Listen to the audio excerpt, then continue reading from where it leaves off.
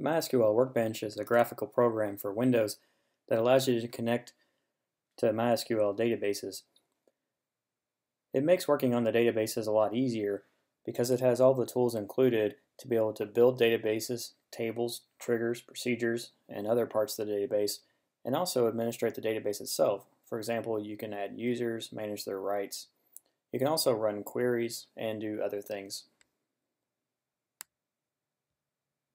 To get started, you'll need to download some files. If you Google MySQL Workbench, it'll bring you out to the MySQL site.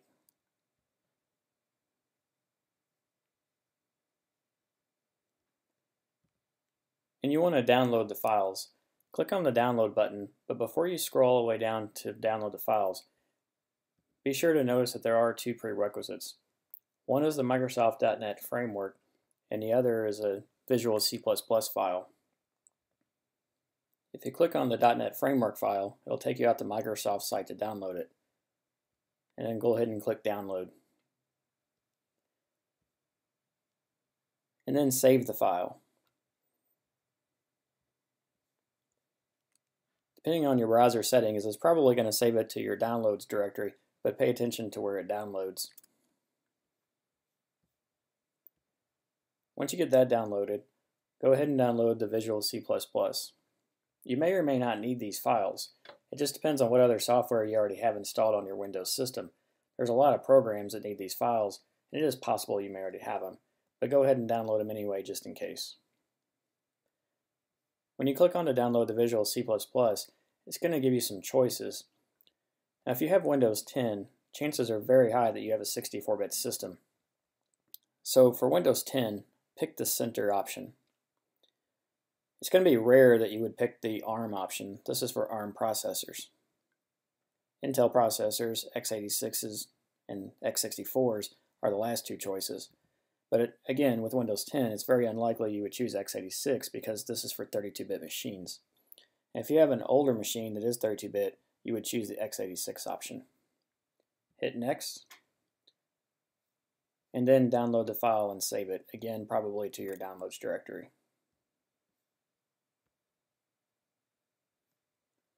Once you get those two files downloaded, you can download the MySQL Workbench.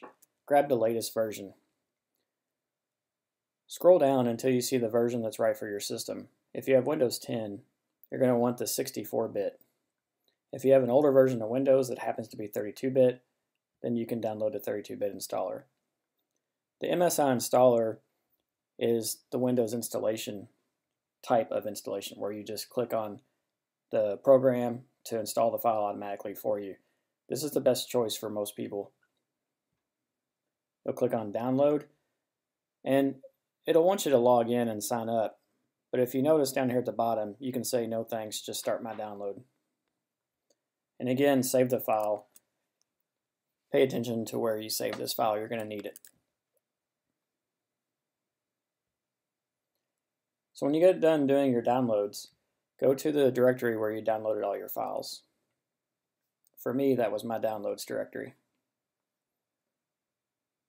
So I have the two Visual Studios files, and then I also have the MySQL Workbench. First, go ahead and try to install the Visual Studio files in case you need them. If you've already installed it, then you're going to get this screen where it says repair or uninstall. If you already have it installed, you don't need to do anything. If you need to install it, click Next through the installation procedures. It's going to take a few minutes, so give it time. When you're finished installing the Visual C++, go ahead and install the .NET. This needs administrative privileges, so you're going to get a UAC pop-up. You'll need to hit Yes. It'll unzip the installation, and it'll tell you if you need the .NET Framework version 4 or not. Again, if you've already installed other programs that use the .NET Framework, you probably already have this installed, but it doesn't come with Windows 10 by default, so it just depends on what software you've downloaded. If you need it, click Continue and go ahead and install this. It will take several minutes, and it'll show you a progress bar as it continues through the installation process. So making sure you have these two prerequisites is going to help quite a bit. Once you get the prerequisites installed, you can double click on the MSI file that we downloaded for MySQL Workbench. If it pops up a warning, go ahead and hit run. And what you're going to do once the installer begins is hit next at the beginning, and you're going to choose the directory to which you're going to install the program. The default directory is probably fine for most. And then you can choose complete or custom. It's safe to choose complete because it's going to install all the files you need. But if you want to trim the installation down a little bit, you can choose custom. If you choose custom and it turns out that some of the files you needed aren't installed, just come back and rerun the installation process and add those files.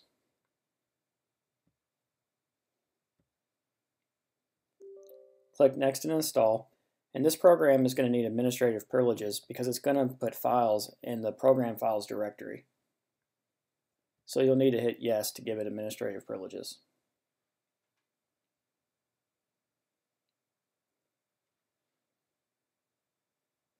This installation process is going to take several minutes.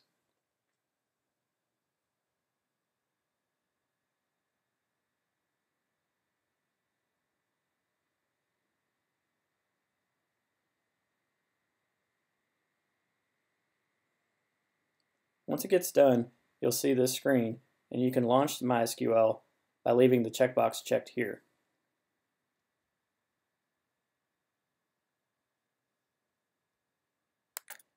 When you come back to your computer, you may not know how to start MySQL after initial installation, but if you click on the Windows icon, you'll notice recently installed programs will appear over here on the right. If you still can't find it, just click on the Windows and then type MySQL and look for MySQL Workbench. You can right-click on the shortcut and say Pin to the taskbar to put the shortcut down inside your taskbar. If you're overriding a previous installation like I did here, where I've upgraded to a new version, you may see that the shortcut doesn't have the correct symbol. Don't worry, just right-click, close the program, right-click again, and say Unpin from taskbar. This will get rid of the old shortcut that was associated with the old version of MySQL Workbench.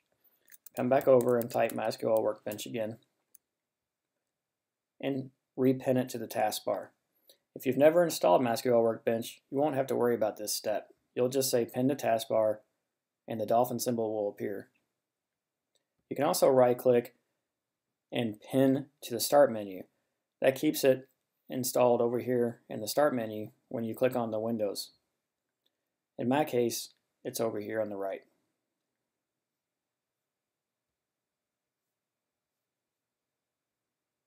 Once you've finished with the installation, you can go ahead and run the program just to make sure it's installed correctly. You'll see the MySQL Connections. If you haven't created a connection yet, you're going to need some pieces of information from your database that you've created. So you're going to need to know the port that it's running on. The default is 3306, so if you didn't change it, it's okay to leave the port the way it is. You also need to remember the password that you used, and you can give your connections a name. In this case, the MySQL database is running on my computer, localhost. So the host name is just localhost 127.0.0.1.